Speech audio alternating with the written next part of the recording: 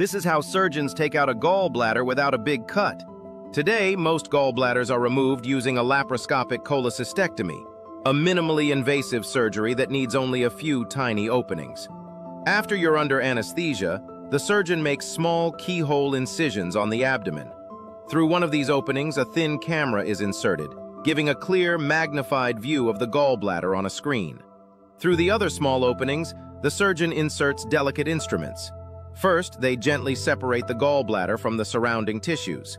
Then they locate and secure the cystic duct and the cystic artery, the tiny tube and blood vessel connected to the gallbladder. These are safely clipped to stop any flow, and once they're sealed, the gallbladder is carefully detached from the liver bed. Finally, the entire gallbladder is removed through one of the small openings. The surgeon checks for any bleeding, cleans the area, and closes the tiny incisions with stitches or surgical glue.